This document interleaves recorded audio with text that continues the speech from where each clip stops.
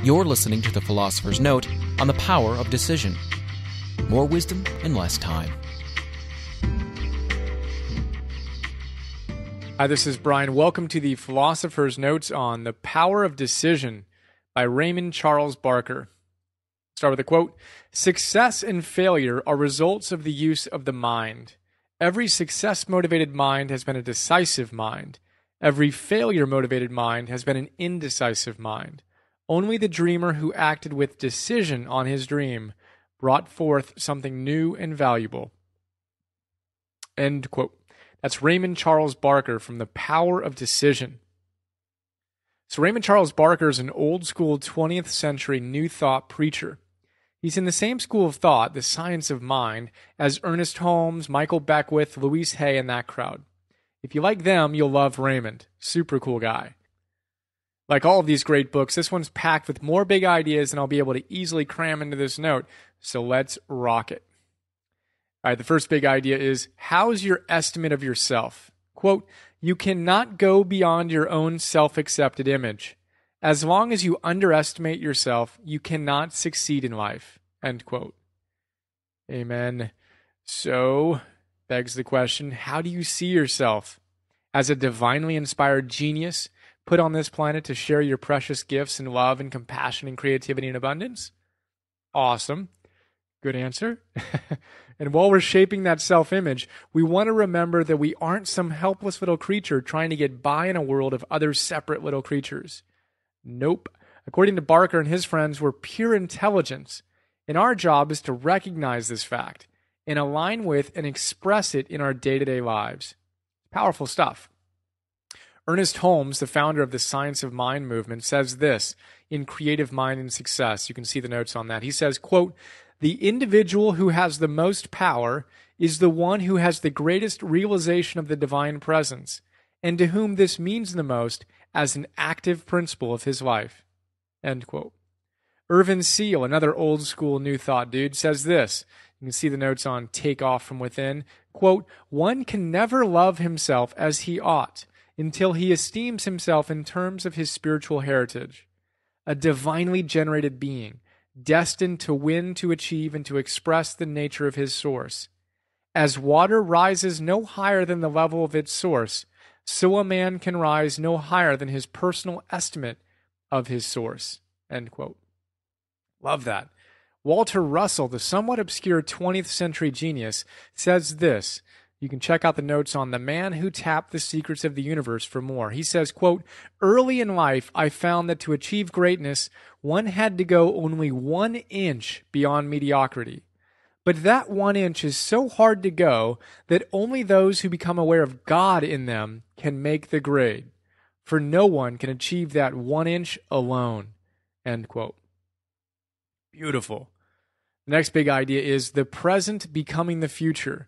Quote, the greatest creative minds producing masterpieces in art, literature, dance, music, and the sciences have never been satisfied with their works. Never judge yourself by what you have done. Judge yourself in terms of what you will do. You are not the past. You are the present becoming the future. End quote. Dig that. Osho and Emerson say similar stuff. Osho tells us, and you can see the notes on the Book of Understanding, he says, quote, man is not born perfect. He is born incomplete. He is born as a process. He is born on the way as a pilgrim. That is his agony and his ecstasy too. Agony because he cannot rest. He has to go ahead. He has always to go ahead. He has to seek and search and explore. He has to become, because his being arises only through becoming. Becoming is his being. He can only be if he is on the move. Evolution is intrinsic to man's nature. Evolution is his very soul. And those who take themselves for granted remain unfulfilled. Those who think they are born complete remain unevolved. Then the seed remains the seed. It never becomes a tree. It never knows the joys of spring and the sunshine and the rain and the ecstasy of bursting into millions of flowers. That explosion is the fulfillment. That explosion is what existence is all about, exploding into millions of flowers. When the potential becomes the actual, only then is man fulfilled. End quote. Wow, I love that. Ralph Waldo Emerson, you can see the notes on his essays, reminds us, quote, genius appeals to the future. And he says, a feeble man can see the farms that are fenced and tilled, the houses that are built. The strong man sees the possible houses and farms. His eye makes estates as fast as the sun breeds clouds, end quote. Go Emerson. Plus, positive psychologists are scientifically establishing the same fact. In the words of Sonia Lyubomirsky, you can see the notes on her The How of Happiness, she says, quote, in 1932, weighed down by the sorrows and agonies of his self-absorbed and aimless clients, an Australian psychiatrist named W. Baron Wolfe summed up his philosophy like this. If you observe a really happy man, you will find him building a boat, writing a symphony, educating his son, growing double dahlias in his garden, or looking for dinosaur eggs in the Gobi Desert. He was right. People who strive for something personally significant, whether it's learning a new craft, changing careers, or raising moral children, are far happier than those who don't have strong dreams or aspirations. Find a happy person, and you will find a project. End quote. Of course, we want to completely accept who we are and all the wonderful learning opportunities we've had in our lives, aka mistakes or failures, plus all the wonderful things we've achieved. As Nathaniel Branden says in 6 Pillars of Self-Esteem, see the notes, he says, quote, pride is the emotional reward of achievement. It is not a vice to be overcome, but a value to be attained. And he also tells us that self-esteem contemplates what needs to be done and says, I can. Pride contemplates what has been accomplished and says, I did. When you've embraced what is, we want to find something we can get excited about. So, what are you excited about creating in your life? Next big idea is walking forward. Quote, the decision to let go of that which has completed its course in your experience is even more important than the decision to welcome new ideas. You cannot walk forward by looking backward. New wine cannot be put into old bottles. For the Bible states that the old bottles will break. You intuitively know what should depart from your life. End quote. Love this. You cannot walk forward by looking backward. If we want to go forward, we can't be staring backward. Glancing once in a while is fine, but staring, not such a good idea. Think about driving your car. You have a rear view mirror, but you don't stare at it all the time, do you? I hope not. Same thing with our lives. Let's let go of the past and fill our bottles up with new wine. Next big idea. What thought seeds are you planting?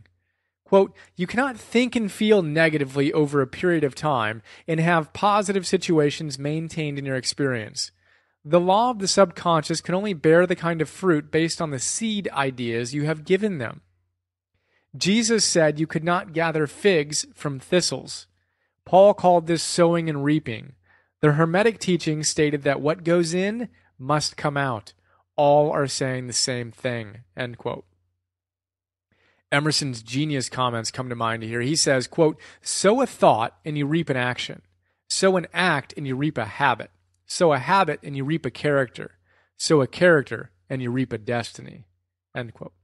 And I love Pema Chodron's comments on the matter as well. She says, and you can see the notes on the places that scare you, quote, this is the path we take in cultivating joy, learning not to armor our basic goodness, learning to appreciate what we have. Most of the time, we don't do this.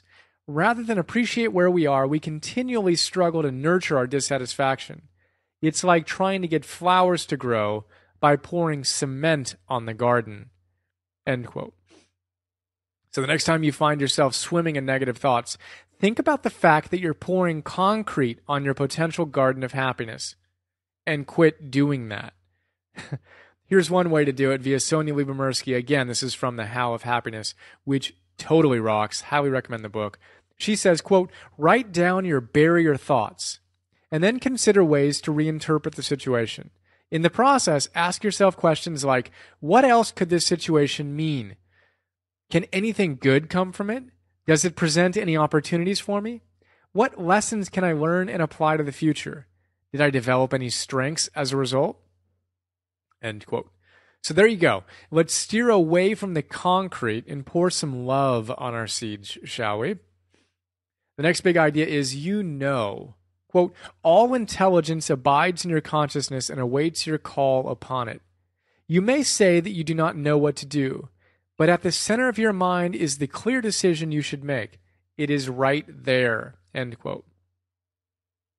Carlos Castaneda tells us we want to be on the path with heart, while Joseph Campbell tells us to follow our bliss. Here's Castaneda's wisdom from the Wheel of Time. You can see the notes on that. He says, anything is one of a million paths. Therefore, a warrior must always keep in mind that a path is only a path. If he feels that he should not follow it, he must not stay with it under any conditions. His decision to keep on that path or to leave it must be free of fear or ambition. He must look at every path closely and deliberately. There is a question that a warrior has to ask mandatorily. Does this path have a heart? End quote. And how about Joseph Campbell's wisdom from Pathways to Bliss?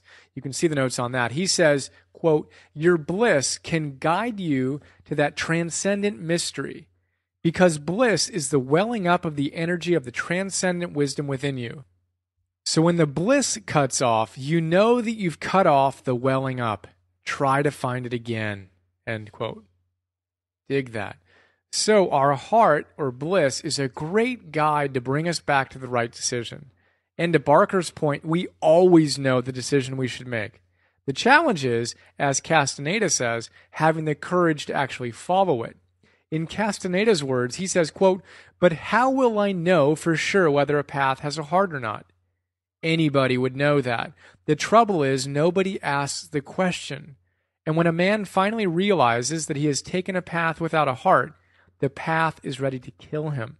At that point, very few men can stop to deliberate and leave the path, end quote. So, what decision do you need to make? Here's the next big idea. An angel in your subconscious. Quote, all of this is already in you. The great use it. The non-great do not. So they remain the non-great. Decide upon some thing, situation, or condition that you want right now in your present life. Be definite in this decision. Do not limit your decision by investigating the probable reasons why it will never happen. That is the detour to nothing. All false speculations of defeat have to be ruled out of your consciousness. If they enter into the decision for even a fleeting moment, the decision is robbed of authority, and the subconscious mind cannot act upon it. You do not need to know how the final result will come to pass. That is the function of the subconscious. It has ways and means that, if they were known, would stagger the intellect. End quote. Reminds me of a great creative exercise I love called the Angel's Advocate. So we've all heard of the devil's advocate, that voice of reason, in quotes, that tells us all the things that can and probably will go wrong in any given endeavor. Now, the devil's advocate can be a great resource for some situations, so let's not get rid of it entirely. But how about we don't let the devil come in till the angel has done her work thoroughly? Here's the deal. Let's imagine you have an idea of something you'd like to create in your life, whether it's in your career, creative pursuits, intimate relationship, family, health, whatever. Let's excuse the devil from the room and invite in our angel's advocate. Now, this angel is pretty extraordinary. She is incredible at helping us see all the things that can go right in our lives and helps us paint the most amazing picture of our ideal that we could possibly imagine. So let's get to work. Imagine you've got an angel on your right shoulder, and she can wave a magic wand to make anything and everything you can imagine come to life. What would you imagine? Seriously, let's do it. If everything went perfect in my life, I worked hard, embodied the ideals I know to be true, here's what my life would look like in 10 years. Think about that. In the PDF, I've got space for you to write something down. So envision your ideal in every way you can imagine. You've got an angel there who can bring anything to life. What would it be? You may want to press pause and think about that. Come back when you're ready. We will be here. All right. I guess we being I. For the record, this is not just self-help silliness. In fact, positive psychologists call this kind of thing a best selves diary exercise, and they've scientifically proven the fact that reflecting on your ideal future increases your happiness levels. So let's flex our optimism muscles and get our angel's advocate on. And check out the How of Happiness if you want more on the science of the best selves diary. You can see the note on that. How about the next big idea? Lower your guilt load and increase your health. Quote, the lower your guilt load, the greater your mental health. End quote. Did you know the Tibetans don't even have a word for guilt in their language? Nope. The closest thing they have is akin to, quote, intelligent regret that decides to do things differently. I like that. You have some guilt? Maybe you can lighten your load by swapping out the guilt for some intelligent regret that decides to do things differently. Another tool is Louise Hay's concept of moving from shoulds to coulds. You can see the notes on You Can Heal Your Life for that. It's really powerful. She suggests we start noticing how often we use should in our lives. Like, I shouldn't have said that to so-and-so. Or, I should have turned off the TV earlier. Or, insert your favorite should here. Know that each of those shoulds we're piling on ourselves is bringing us into a deeper and deeper sense of helplessness and disempowerment, which is the quickest way to get ourselves depressed. And finally, the world's foremost authority on self-esteem, Nathaniel Branden, speaks of the importance of self-acceptance in his brilliant book, The 6 Pillars of Self-Esteem. See notes on that. In fact, self-acceptance is the second pillar of self-esteem and might be best summed up as, quote, as Nathaniel Branden says, my refusal to be in an adversarial relationship with myself, end quote. That's powerful. So what's stressing you out right now that's creating some guilt, shame, ick? And is now a good time to lighten your guilt load a bit, or maybe a lot, through exercising some intelligent regret that decides to do things differently, or perhaps some should to could mojo?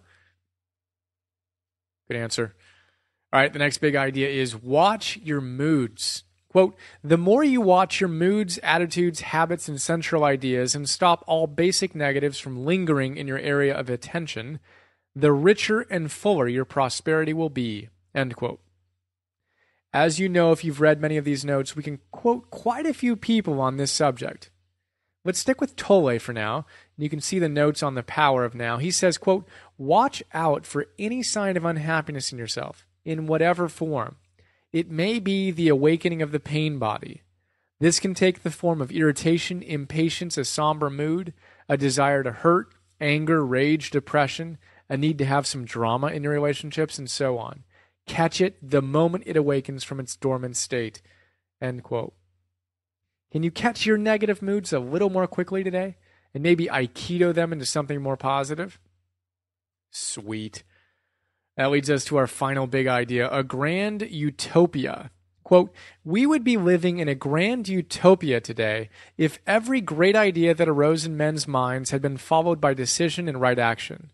Too many great ideas have been meditated upon and then discarded. Usually the thinker discards them for what seem to him to be plausible reasons. No great discovery in history has been based on plausible reasons. Automobiles were implausible in 1900. Radios were implausible in 1910. Transatlantic planes were implausible in 1920. Yet thinkers let such ideas rise into their consciousness out of the wellspring of the infinite intelligence. We should all be grateful that these thinkers decided to try the ideas they had. Every scientific mind has made the implausible plausible. End quote. I love that. Wayne Dyer describes something similar in his great book, The Power of Intention. You can see the notes. He says, quote, the Wright brothers didn't contemplate the staying on the ground of things. Alexander Graham Bell didn't contemplate the non-communication of things. Thomas Edison didn't contemplate the darkness of things. In order to float an idea into your reality, you must be willing to do a somersault into the unconceivable and land on your feet, contemplating what you want instead of what you don't have. End quote. It's amazing. I love that thought. And I love that book, too, The Power of Intention. And did you know that at one point, learned scientists thought our bodies would explode if they went over 30 miles per hour? Yep. In his brilliant book, The Big Leap, you can see the notes on that, Gay Hendricks tells us about that and likens it to the current notions of the limits on just how much happiness we can withstand in our lives. He says this, quote, "Am I willing to feel good and have my life go well all the time? At first glance, you might ask who wouldn't say yes to all these questions. Well, for many of us, the idea of all of this positive emotion seems far-fetched to begin with. It's easy for us to just assume that with the positive comes the negative. To that I say, why not get willing and see what happens? We humans have a long and wonderful history of transcending our beliefs about what's possible.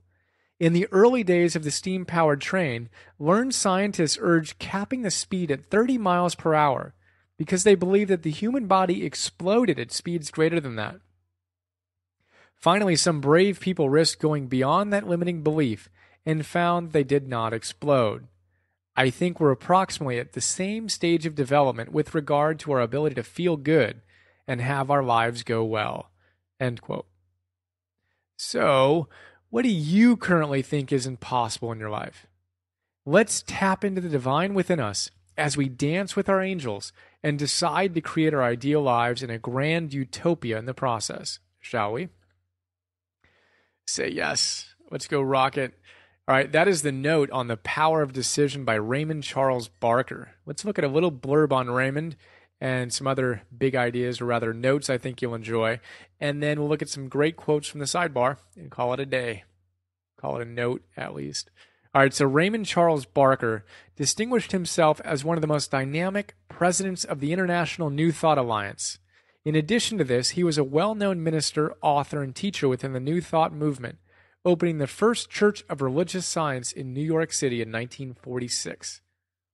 If you enjoyed this note, I think you'll also really enjoy the note on creative mind and success, you can heal your life, spiritual liberation, the man who tapped the secrets of the universe, ask and it is given, Ralph Waldo Emerson, the power of intention, and the big leap. Here's some quotes. All of these are from Raymond Charles Barker from The Power of Decision. He says, "I dare you to think in great terms. I challenge you to dream a great dream. Nothing is impossible to those who decide upon possibility." These people are willing to be temporarily uncomfortable in order to achieve expanded consciousness and reach new goals. All successful people have good control of their mental attention, whether or not they are consciously aware of it. They think what they want, and they want what they think. Every person living has made mistakes. Those who proceed with living never waste time licking their wounds. New ideas take them the next step of the way. The larger your understanding of yourself as consciousness, the freer you are of guilt. Your optimism is undisturbed. You have learned from your mistakes, but are not stymied by them. This is the way of progressive order, the way of creative thinking. Always we stand between the old that is familiar and the new that is unfamiliar. It takes courage to practice this science and to grasp the new while letting go of the old. You are able to accomplish anything you really want to accomplish. To have a correct mental achievement, you discard all indecision, all doubt, all fear. You are greater than you think you are. You hold the key to life in your mind. You are the result of your past decisions. You will become and experience the result of your present decisions. Join me in deciding on the side of greatness. Happiness is genuine satisfaction with your present experience. Indecision is actually the individual's decision to fail. You need new ideas, new motivations, and new horizons of accomplishment. And finally, nothing is true unless it works. And it has to work for you, not for someone else. Well, there you go. That's The Power of Decision, a short little book, 165 pages by Raymond Charles Barker. Highly recommend it. Hope you enjoyed, and I'm really excited to share more with you soon. Have a great day.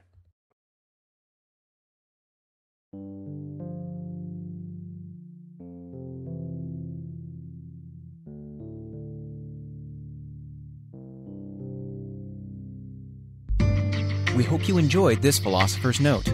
Please go to www.philosophersnotes.com to download more.